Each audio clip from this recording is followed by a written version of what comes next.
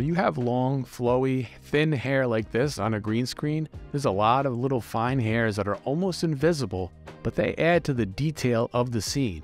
So you really don't want to lose that detail. You want to keep that there, but it's pretty difficult.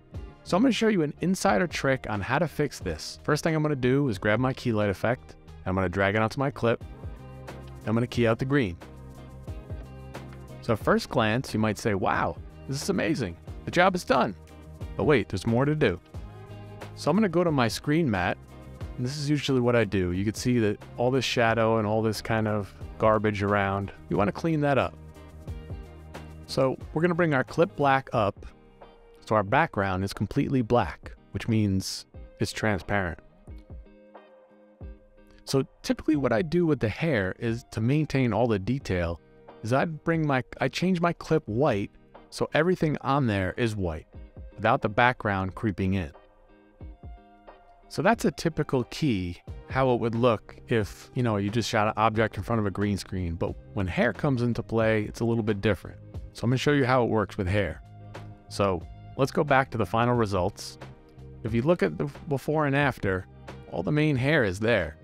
But if you look real closely, you'll see the end of the hairs start to get lost. All those fine, very thin hairs, almost semi-transparent. So you know that, they're going to get lost. And before we continue, if you like this video, tap that like button so it could spread out to more viewers like you. Okay, so I got my main layer here. I'm going to duplicate it, and I'm going to lock it so I can't make changes to it. And then my bottom layer has the same key light effect as well. And what I'm going to do for this one is I'm going to bring my adjustments down a little bit. So I'm going to bring this down to about 30.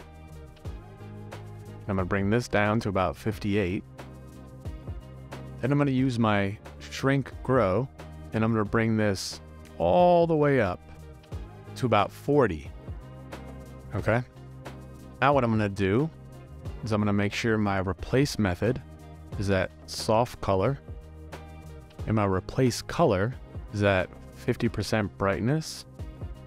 Then I'm going to go to my composition settings, and I'm going to make sure my background color is changed from black to that same 50% gray.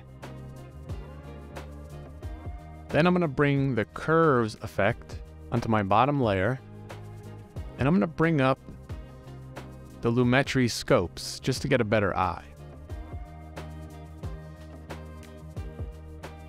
So what I'm going to do is I'm going to adjust this curves effect so it matches the background 50% gray color.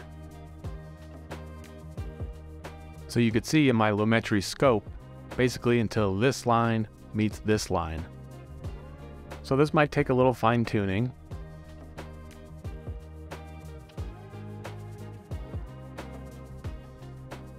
Okay, that looks pretty good. The line looks pretty flat. So I'm going to close that. So now I'm going to add my background. So now I go to my middle layer and I change my blending mode to hard light. The fine little hairs, fibers are back into the scene. So if you take a look at the before and after, here's a before, and here's the after. So you can see a lot of the details are back thanks to that little handy trick. So now once we have that set, what we could do is we could mess around with some color correction. I'm going to add a little inner glow to this. Then we'll make this just a purplish color, so it blends in with the lights in the back. And I could also add my lumetri color effect, and I could change the tone and the contrast of my subject. I could give her a little bit more of a magenta tint, and I could add any other stylistic effects that make her blend in with the background scene. Keep in mind that the placing of your green screen and the lighting play a crucial role in getting a good key in post-production. If you don't have a clean, even background, you're going to spend a lot more time trying to get things right. Well, that's a wrap on our tutorial on keying hair in After Effects. We hope you liked this video, and we hope this helps your videos in the future. If you guys want to see more of our tutorials like rotoscoping and retouching blemishes in video, then check out our other tutorials. See you next time.